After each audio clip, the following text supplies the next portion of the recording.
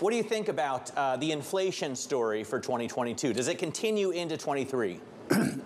Yeah, I think the path from 9 to 4, or actually looks like 9 to 3.5 by June is very clear. Goods inflation, which is the first order effect of the pandemic, related inflation is coming down hard. The comparisons are such that those year-on-year rates are going to drive the headline number well below the current Fed policy rate, so they will be at sufficiently restrictive.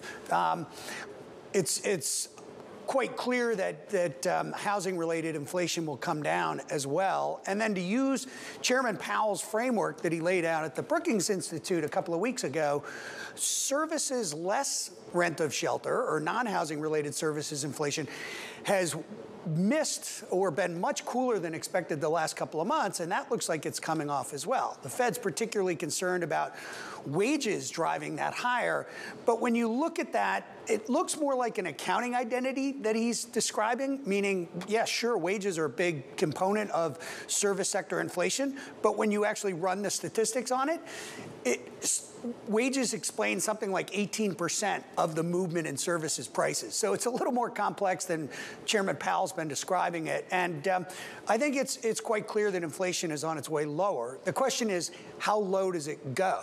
I think through the first 6 months of the year, when it's falling, that'll be a good period for risky assets, for equities, even for treasuries, which remain overvalued. However, I expect it to stall around mid-year and the Fed to have a bit of a quandary in the second half of the year.